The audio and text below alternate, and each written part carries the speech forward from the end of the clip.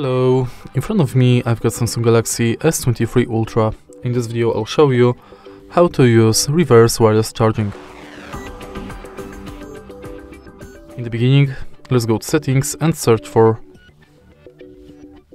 wireless power sharing.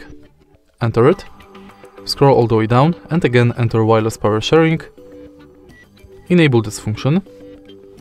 Now you can simply put the phone on the screen, and on the back of the phone you can put other device that supports wireless charging.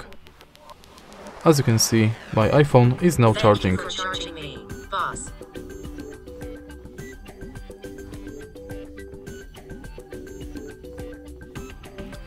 And that's it. Thank you for charging me, boss.